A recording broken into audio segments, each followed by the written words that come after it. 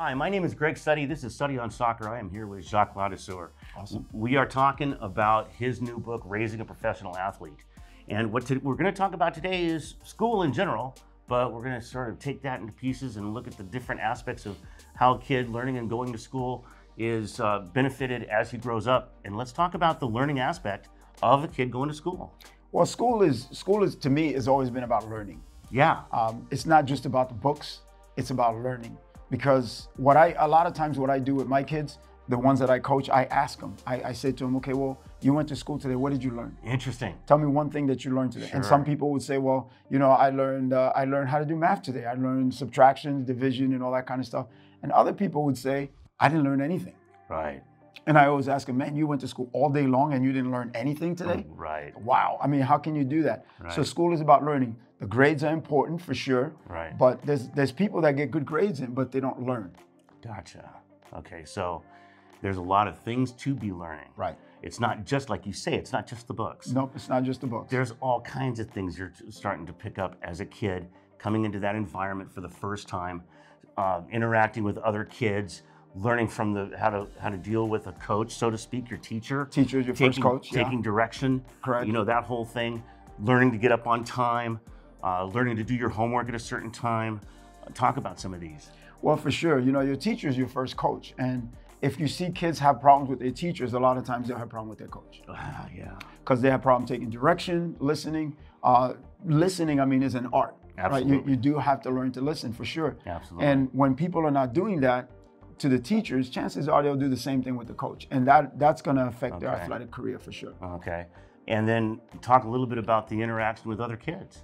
Well, with other kids, you have a wealth of knowledge there from other kids. Now, obviously, you have to people skills are very important. Yeah. People skills are very important in anything you do, but especially for an athlete. Right. And you learn who to trust, you know, who you hang around with, who has the same goals as you, who doesn't have the same goals. Yeah. Those kind of things are very important as far as how successful you're going to be as an athlete. So you're actually starting to establish your social circles. Correct. Also working in groups, maybe? Working in groups is very important. One of the things that obviously on the field, you have a team. You work together as a team. Right. When you work in a group, everybody does a little piece. Everybody does a part. Interesting. And then you bring the whole part together. That becomes the whole puzzle. Just and that's like what on a makes it all team. works. Just like on a team. Right. And then those things are easily transferable into later on in life. Correct. And how that plays out into an athletic career. That's very true. And Jacques, another really important part of this whole conversation is the kid needs to learn how to manage their time. Correct. And time management is so important at this level of learning to get it right and the importance of it. Talk a little bit about time management. Oh, absolutely. Time management plays a big role into sports. For example, I'll give you a perfect example when it comes to training. So over the summer, I had to learn to manage my time when to train. Okay. So I figured out that 6 o'clock in the morning is a good time to start the first training, so I can have a whole, quite a bit of hours, several hours, 5, 6, 7 hours of rest. Gotcha. Time to eat and all that kind of stuff. Right. So that way I can go ahead at 5 o'clock in the afternoon, train again. Okay. So I can maximize my training by managing my time. And the concept of time management starts very early. I mean, correct. Not just in the life of the kid when they start going to school, but also in the day of that school day. Correct. I mean, it's early in the day. And I mean, look, when we're talking to parents and we say time management, you guys get it.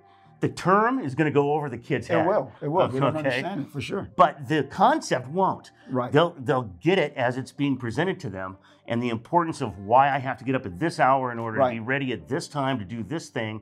And it's such a crucial part of growing up, and it isn't identified. No, it's not.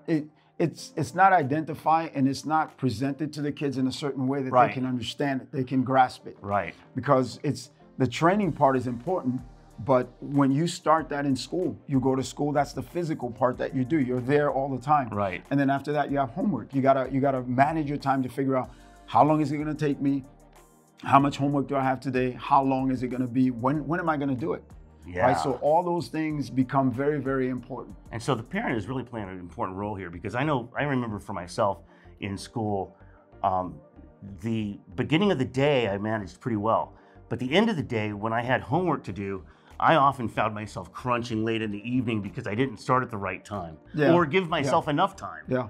Well, sometimes last time we talked about nutrition, right? Yeah. So sometimes that has a lot to do with nutrition, the fatigue. Because when you step up at the end of the day, you start getting tired, you start getting a little weary, and obviously that affects, how you manage your time and how you feel and what you do. Yeah. So the importance of time management for parents is just, one of the more important aspects of this entire conversation. Yeah, it is. It is, because as an athlete, well, when you become a professional athlete, you're going to have a lot of downtime. Downtime means travel time, when you're traveling, when you're doing different things. So when I'm traveling on an airplane, I can't train, I can't do anything. Right. So that's when I manage my time. I bring books and I bring articles, things that of my interest that I could read, that I can expand my knowledge in different areas. And that ties right into the earlier part of our conversation. Correct. Learning. So one really important part of this, also in school, kids are for the first time brought into this social environment. Correct.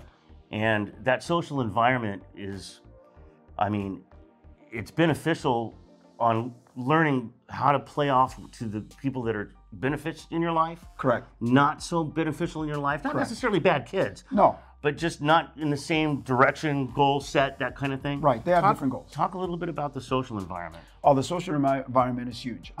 You have all these kids. What it is basically, you can look at it as a research project. Interesting. When you show up to school, you have tons of kids. They're very smart kids, intelligent kids there. Right. There's a lot of kids you can learn a lot of things from. Right. So you can't really just avoid that, because school is not, the books alone are not the education you're going to get. That's right. So these kids socially, you're learning how to deal with people. You're getting more people skills.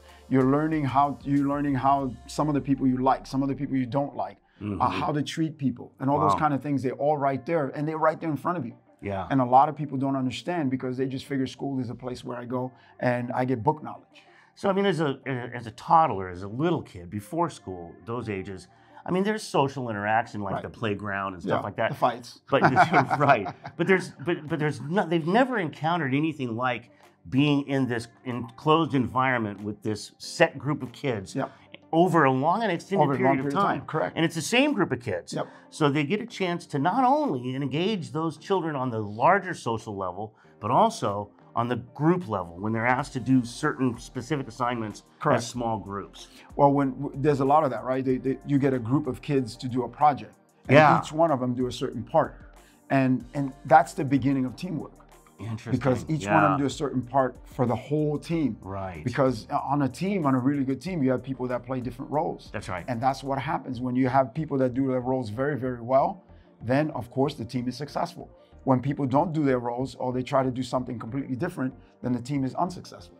So you've talked about, parents getting ahead of the game. Correct. And bringing all of this to their attention. The kid's involved in it, and he's going through it, and it's sort of, by design. Correct. But the parent being cognizant of these things happening can really force the kid into a better mindset, environment, way of thinking, importance in the moment. Talk a little bit about the parent's role in this. Sure, directing the kids, guiding. Yeah. It's kind of just steering the boat, right? Just getting it to go in the right direction. Although the people on the boat, they don't understand necessarily, right? Yeah. But you're doing it right, and that's what the parent's job is. Right. And that's why it's so important for them to get ahead of the game. Right. So important for them to understand. Okay, so I'm helping this person who says they want to be a professional athlete. Right. So I have to learn to guide them. And the first thing that came to my mind is, Dad doesn't need to sit down and explain this to the 7-year-old. No. He just needs to be aware of his role in letting this happen in the best way possible. Correct. He just needs to lead. That's awesome. That's the whole thing about this, about what we're trying to do, is to teach the parent how to lead the kids in the proper direction to reach their goals. So what about I don't know, you would know better than I, but what the 6, 7, 8-year-olds, when they first start taking on an athletic interest, how do these early social skills play into that environment? Well, it's big. The early social skills really teach you how to get along with people. That's a big thing, because when you're playing professionally, getting along with people is very important. Right. Those relationships, knowing different types of people, what they like, what they don't like, is so important. Jacques Ladouceur, thank you so much for joining me today. This has been a great conversation. Awesome. I appreciate this. Raising a professional athlete. We've got more to come. Thank you for watching. It's been great sharing with you today. This has been a passion of mine for such a long time. You can contact me in the email below and also purchase the books in the links below.